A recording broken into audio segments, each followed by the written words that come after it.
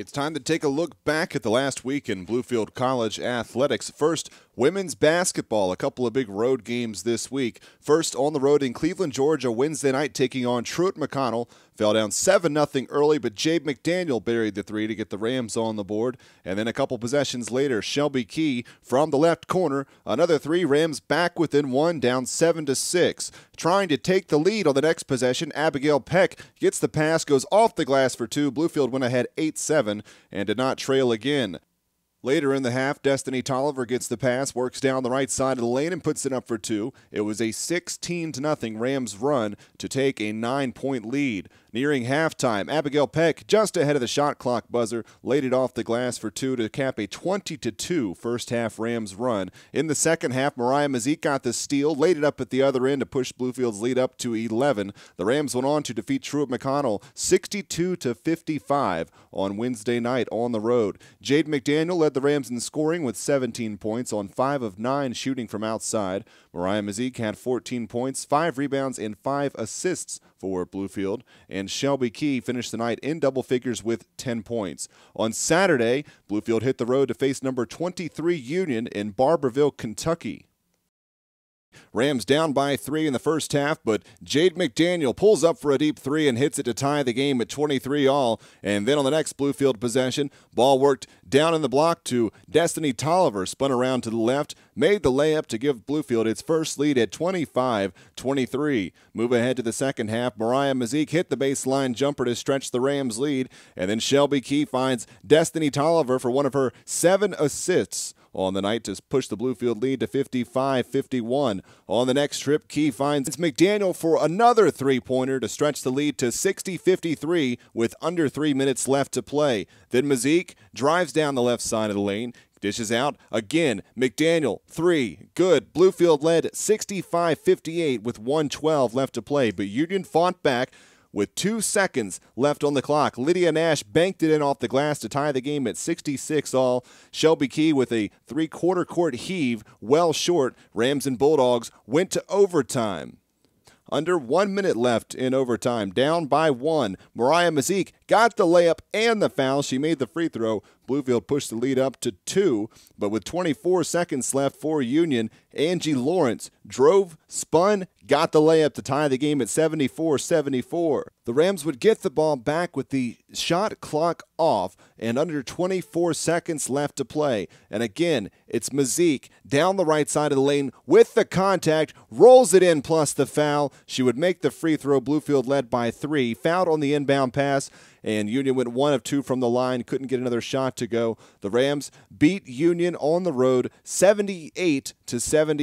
Bluefield shot 59% from the floor in the second half, 50% in overtime, and went 5 of 3 from outside in the second half. Mariah Mazik led Bluefield with 19 points and 10 rebounds and came up with some big shots down the stretch. Shelby Key had a big first half and finished off with a good, well-rounded game, 18 points, 8 steals, 7 boards, and 7 assists. Jade McDaniel tied a season high with 18 points, going 4 of 6 from outside. Bluefield returns home for senior night on Wednesday. The Rams will face Milligan at 5:30 p.m. You can catch coverage live on the Rams Digital Sports Network. Bluefield men's basketball also with a couple of road games this week. Rams on the road on Wednesday night facing the Bears of Truett-McConnell in AAC play down in Cleveland, Georgia. Bluefield trailed 3-0 early. Terrell Owens cuts the baseline, goes up and under for 2 to get the Rams their first 2 points of the game. And then Bluefield got its first lead of the night. Alonzo Howard with the offensive rebound and stick back. Bluefield jumped ahead 5-3. Next possession for the Rams, Devin Page in transition over the defender and off the glass for 2 to stretch the lead to 4.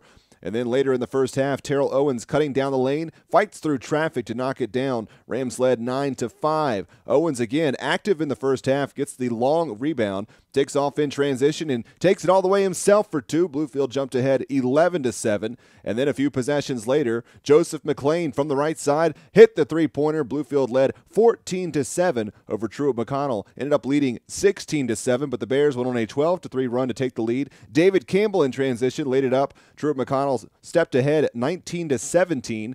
Open up that lead even more, all the way up to 10 after Rudy Diaza hit a three-pointer in the final minute of the first half. Rams trying to chip away.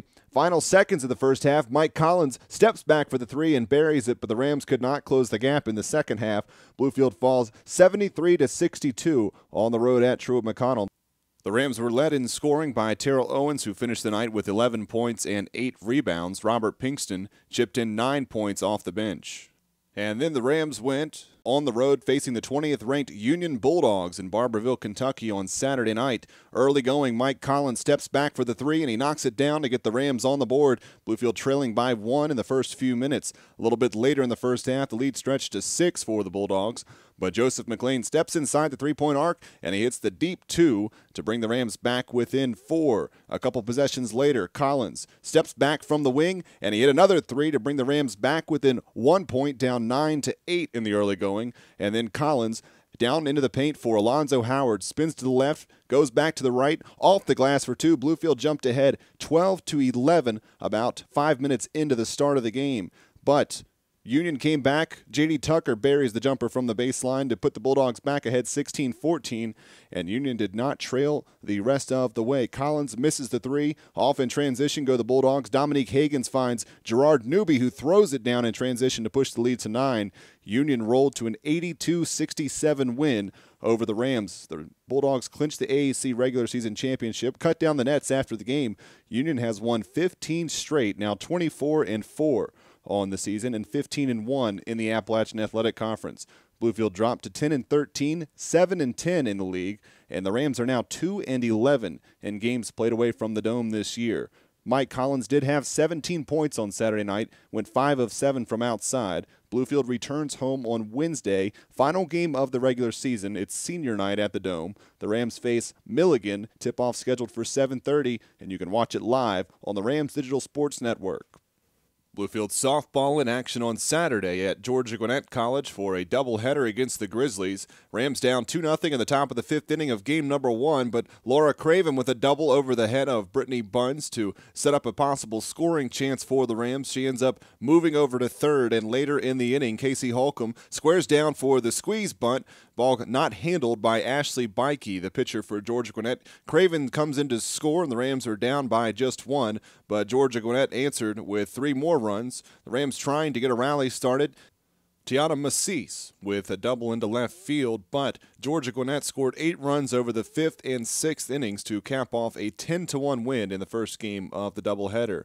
Move ahead later in the afternoon to game number 2. Aaron Haley leading off the game slaps a single into left field. The Rams trying to jump ahead of Georgia Gwinnett in game number 2. And then Tiana Massis came up later in the inning, a single into center field to give the Rams a 1-0 lead over Georgia Gwinnett. But the Grizzlies answered with 9 runs in the 2nd and 3rd inning to open up the lead. The Rams trying to start a rally in the 4th inning, and Victoria Peach came up to the plate, drove a 2-run single up the middle into center field. Bluefield trailed 9-3 at that point in the top of the 4th inning. A little bit later in the 4th, Morgan Stevens at the plate, hits a bouncer to the right side of the infield. First baseman fires home, but catcher Alyssa Fields didn't keep her foot on the plate. On the fielder's choice, the run comes in to score. Everybody's safe.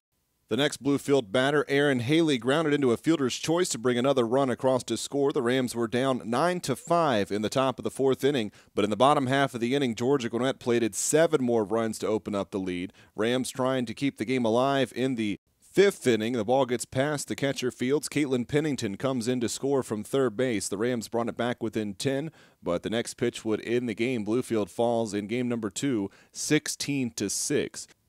Bluefield drops to 0-4 on the young season after being swept in the doubleheader at Georgia Gwinnett this weekend. Massis in game number 1 went 2 for 3 with a double and 2 for 3 with a run scored and an RBI in the second game of the day. In that second game, Peach had 2 RBIs for the Rams. Bluefield returns to the field on Wednesday, home opener for the Rams softball squad. Bluefield is set to host Emory and Henry in a doubleheader with the first game starting at 1 o'clock over at Graham Rec Park. Bluefield baseball also in action this weekend. The Rams were on the road in South Carolina to face Benedict in a doubleheader on Saturday. Chaz Miller for the Rams picked up his first win of the year in game number 1. He pitched 6 innings, gave up 2 unearned runs in that game. Tyler Timmer hit a grand slam for his first homer of the season. and Sawyer McLam went 1 for 2 with a double and 2 RBIs. In the second game of the day, the Rams cruised to a 12-3 win. Alex Haas improved to 2-0 this season. He had 8 strikeouts in that game. Chris McCollister hit his second home run, went 2 for 4, also had a double and a walk. Jacob Schober went 2 for 3 with a double and 2 RBIs. Garrett Schilling worked 2 walks and finished the afternoon with 3 runs driven in. On Sunday, Bluefield and Benedict were scheduled to play again, but that game has been listed as a Benedict forfeit. The Rams are now 4-3 on the 2015 season and are scheduled to take on Berea this weekend. 4 games up in Kentucky on Saturday and Sunday. And you can catch live coverage of those games right here on the Rams Digital Sports Network. For more information on all Bluefield College athletics all year long, be sure to visit bcrams.com.